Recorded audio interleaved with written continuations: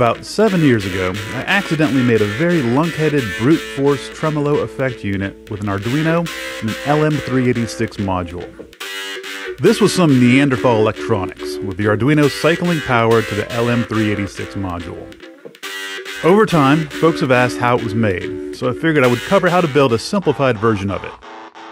This walkthrough will be more like the original test version I made, as seen here.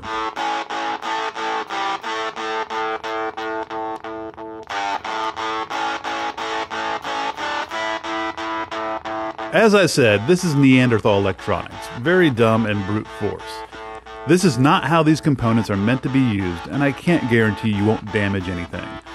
I also assume you have a basic understanding of electronics and Arduino. This is a fun project, but proceed at your own risk. Now let's break something!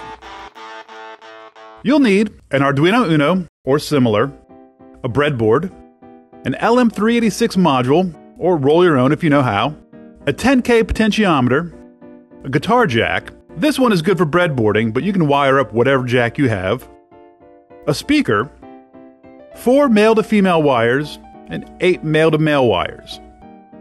If you're familiar with Arduino, you'll know that a blink sketch is one of the first programs you'll encounter. The program tells the Arduino to cycle power on and off to an LED, making it blink. You can also use a blink sketch to cycle power to other low power items, like an LM386. We'll use a variation of the blink sketch called analog input. This sketch is available in the Arduino IDE under File, Examples, Analog, Analog Input. This sketch adds a potentiometer to the blink code, allowing you to control the length of the power cycles with the turn of a knob. A lot of what you need to know can actually be gleaned from the comments at the top of the code. But instead of an LED, we'll be blinking an LM386 module. You can keep the code as is and use pin 13 to cycle power.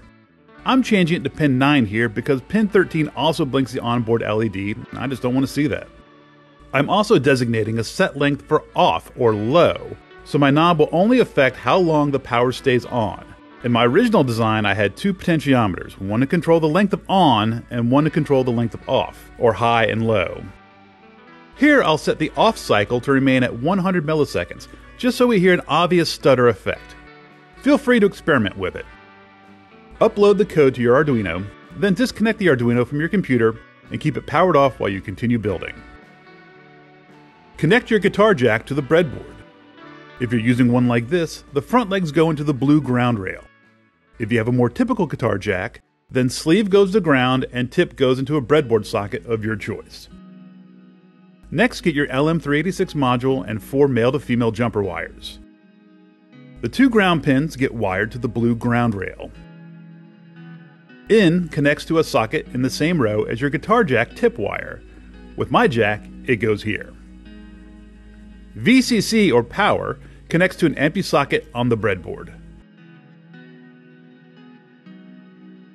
Next, grab your Arduino and the male-to-male jumper wires.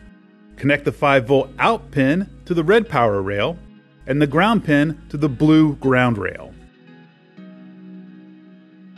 Connect your blink pin, pin 9 in my case, to a socket in the same row as the LM386 VCC power wire.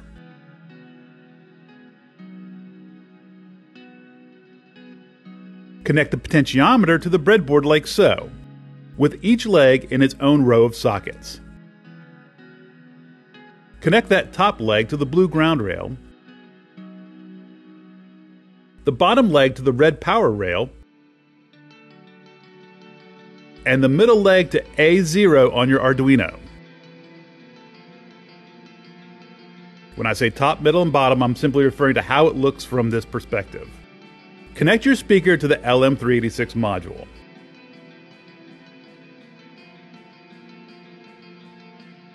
Connect the power and ground lines on either side of the breadboard. Plug in your guitar. Power up your Arduino using your computer, a USB power brick, or the VIN pin if you're familiar with doing that. And now enjoy the sloppy, dirty quasi-tremolo effect.